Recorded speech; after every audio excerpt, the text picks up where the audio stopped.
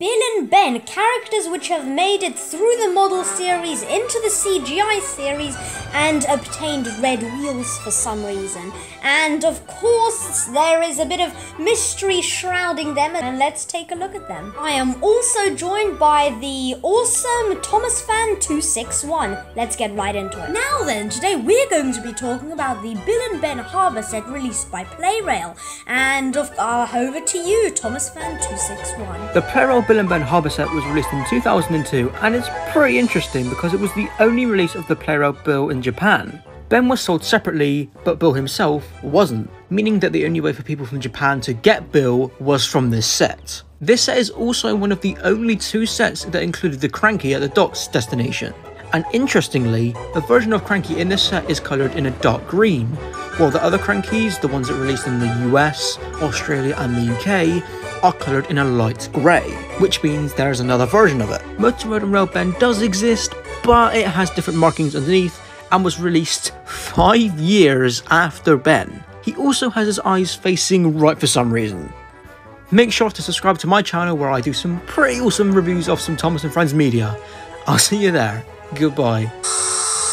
Very good explanation. However, if there is something which I would like to add, it is that the dark green Cranky actually did come in another set, which was the Thomas's Cruise set, released in 2010, also by PLARAIL, of course. However, it did not have the same base, so I don't believe it counts. Back onto the subject of the Bill and Ben Harbour Friends set, however, there actually was another set which featured a twin character which was only released in that set, that being the Donald and Douglas Snowplow set, including the only release of the PLARAIL Douglas. You see how all of these things add up now? I've got no idea what their problem was. If you look at a promo for a lot of these characters, including Thumper, I may add, you will see that neither Douglas or Bill are even featured on here. It's pretty interesting. Such was the case with the Let's Play Thomas and Bash log loading and unloading set, which was the only release of PLARAIL Bash, which was the twin of Dash. So it seems as if it's a tradition with PLARAIL, I'll be honest with you. Not a very good one, as it just makes it very hard to obtain these items.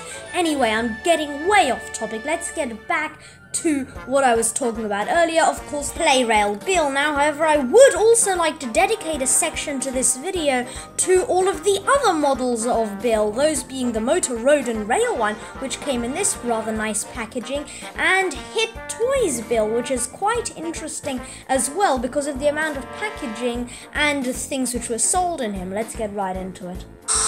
Well, our story starts off with when Hit Toys made Bill as a singular engine, and he was sold in Walmart and the blister style packaging. So there's two versions of packaging for this version. Then Toys R Us came along and they were like, yes, we like this model, and they made it into a 3-pack with Bill, a bolster wagon, and a slate car. This will come in handy later on in the video, and the packaging for this set is just really nice. I really do like the 3-pack packaging which Hit Toys made. It's just so eye-appealing. That's not the end of the Hit Toy Company Bills, because on the back of one packaging or another, there was this image of a Trackmaster Bill, but with just an orange truck at the end. And sure enough, Hit Toys made it, and it looks really, really good in this packaging. I don't believe that it exists in any other version of packaging, and unfortunately it was the last Hit Toys Bill released ever. Moving on, we've got Trackmaster Fisher-Price. Guess they thought it was a good idea what Hit did, so they released Bill on his own, and I've only found images of this boxy style of packaging, which I'd assume is Walmart style packaging, but I'm not too sure. However, he was released again with that, orange car, which we were talking about earlier. However, it's a bit darker color, I'm not too sure. Maybe it's just the image saturation quality. And however, this was released in this sort of packaging, and that blister sort of packaging, so we did get a Fisher-Price blister Bill.